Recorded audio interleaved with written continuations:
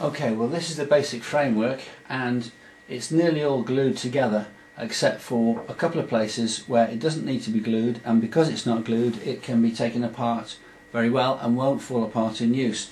So the places where it's not glued are these two joints here. They just push out, right, and so you get that mechanism there, and this also pulls out, and so that you can have the thing will just go flat. Let me just pull that apart there. Okay, so that will go into a flat sort of space like that.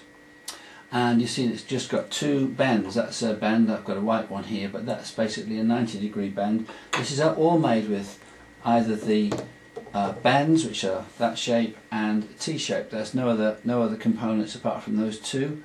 And this kind of plastic tubing is made so that it just pushes in. So here's a piece of pipe, just push it in and it's there, it's fixed, okay? It'll come off again. But when you've actually constructed the whole thing and you're sure that it's all working, then you can actually glue it together. And as I say, this is all glued together now except for those two joints at the back.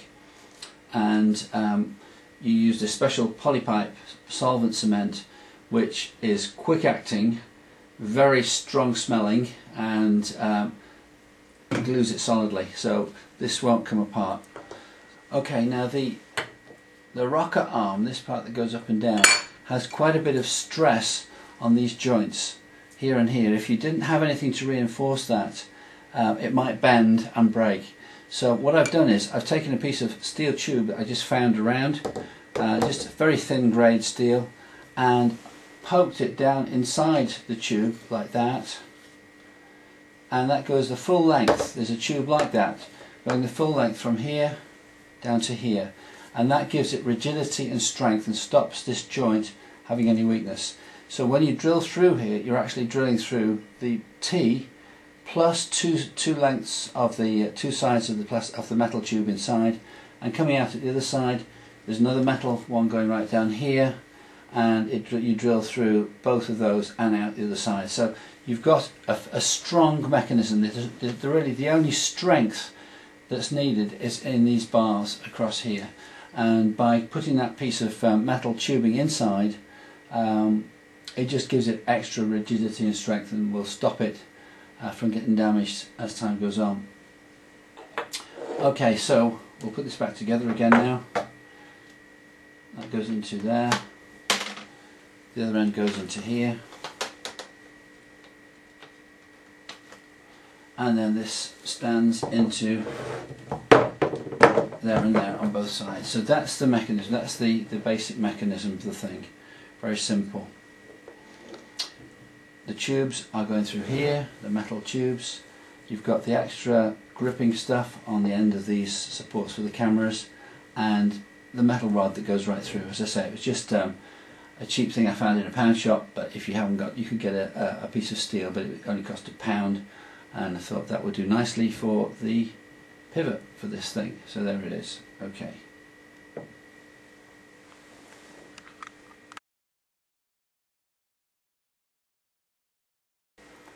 Okay, this is about the platen, which is the glass part that goes down into the book, and this is the key part that actually determines the size of this, actually determines all the other measurements of the framework that you've got.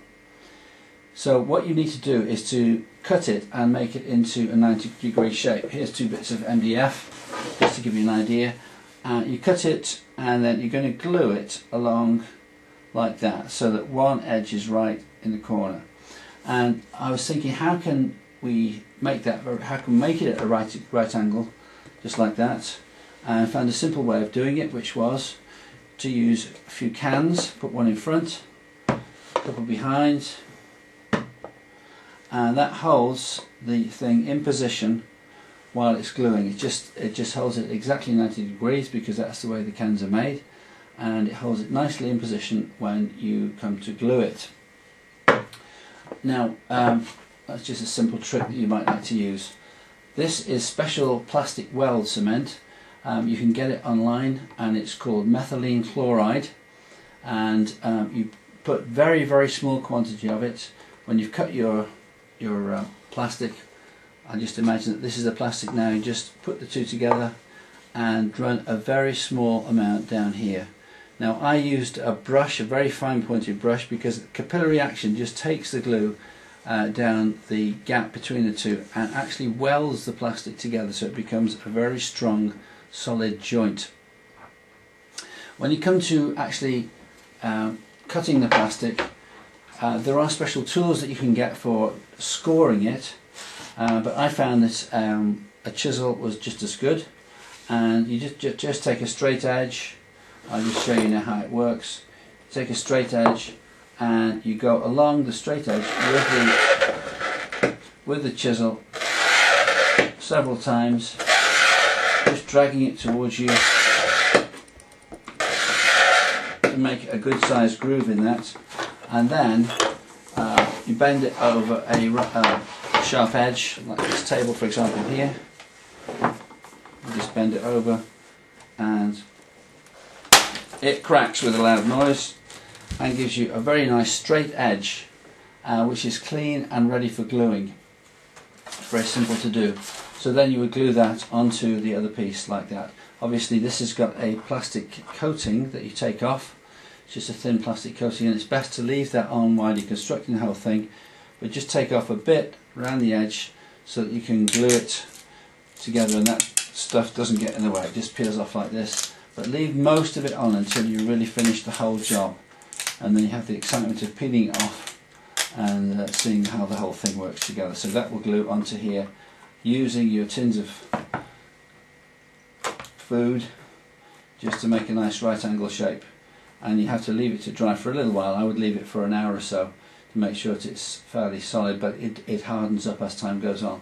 So that's this glue, plastic weld. You can get it, but there's an American version as well if you want to, and it actually welds the plastic together. So this is acrylic. It's sometimes called polystyrene here, but it's very, very easy to work with, and that's all you need to do. I actually have bought sheets of this, A4 size sheets, but the disadvantage with that is when it came, the edge had been sawn along here, and it wasn't a really crisp image, a crisp edge rather. And so it really didn't lend itself for gluing because there were saw marks along there. You could use a router on it to get a smoother edge, but you really do need a very smooth edge on that, either by cracking it like I've shown you, or else with a router, to just make sure that there's good contact between the two sides of the plastic when you glue it together.